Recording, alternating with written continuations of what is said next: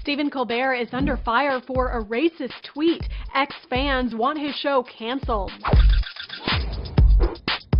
The satirical news program's official Twitter account made a racist joke in a tweet which has since been deleted. It read, "I am willing to show Asian community I care by introducing the Ching Chong Ding Dong Foundation for Sensitivity to Orientals or whatever." Ching Chong Ding Dong is a reference to an Asian caricature Colbert has assumed on the show. The joke was part of a longer segment that aired, but the tweet made no sense out of context. Twitter users are freaking out and want his show canceled, even starting the hashtag #CancelColbert, but Stephen just makes a joke about it. From his personal account, Stephen at Home, he writes to his 6 million followers, #CancelColbert, I agree. Just saw the Colbert Report tweet. I share your rage. Who is that though? Because I'm Stephen at Home.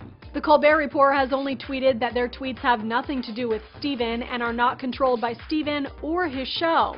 Okay?